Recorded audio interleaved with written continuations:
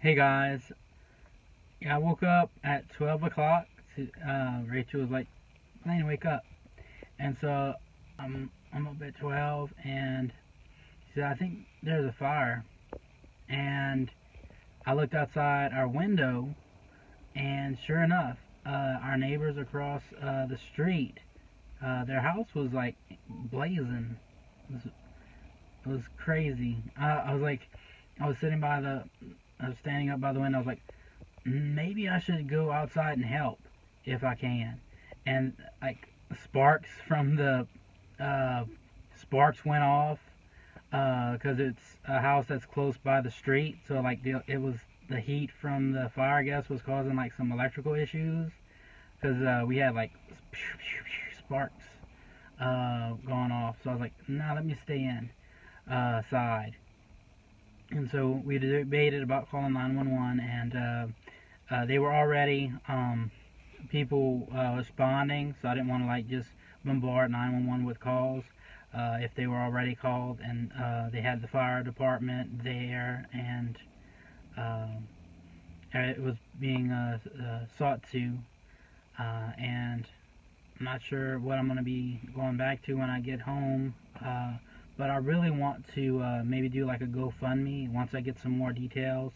I would like to be able to help them out because I remember when our house had caught on fire. It didn't destroy the house, but we had like some damaged steps, and even that was kind of rough for us. But losing like your entire house, that's crazy. Because being in Louisiana, we've had like disasters with floods and stuff, so losing stuff to like natural disasters and stuff like that is something I'm familiar with, and I know it can be hard. So I'm gonna try to help them out by doing like a GoFundMe. When I do it, I will put it in the description so you guys can check it out if you guys want to help out.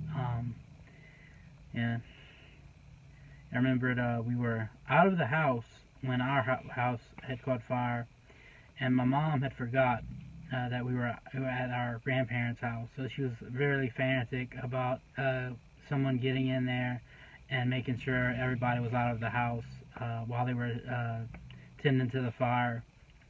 And my cousins are hardcore.